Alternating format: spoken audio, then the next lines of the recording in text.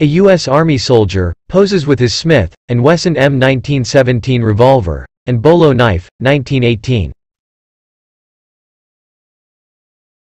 Fighters of the Freikor, a paramilitary organization composed mainly of World War I veterans, participate in the suppression of the Communist Spartacist uprising, January 1919. Italian-German Junkers Ju-87 dive bomber of No. 238 Squadron, 97th Group in flight, 1941.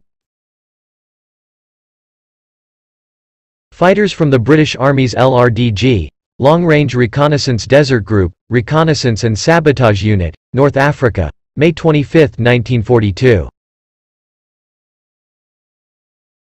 U.S. servicemen, relaxing over a bottle of beer in their spare time at Fort Bragg, 1942. The American battleship Tennessee in the Pacific in 1943. It was hit by a kamikaze in April 1945, but the ship remained in service until the end of the war. Panzergrenadiers of the Das Reich division in the offensive near Kursk, July 1943. The crew of a British Daimler armoured car fires at the enemy. Battle of Tripoli, January 18, 1943.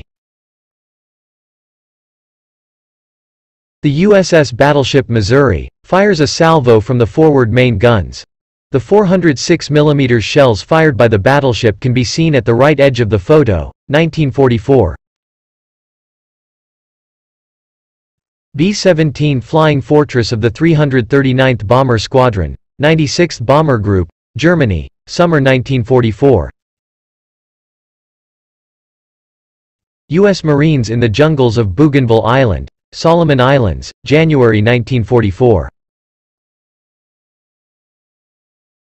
The U.S. battleship Indiana, BB-58, heads out to bomb Maloelap Island in the Pacific Ocean, January 27, 1944. French Sherman M4A4, Nantes, in front of City Hall in Dijon, France. During the Liberation Parade, September 11, 1944.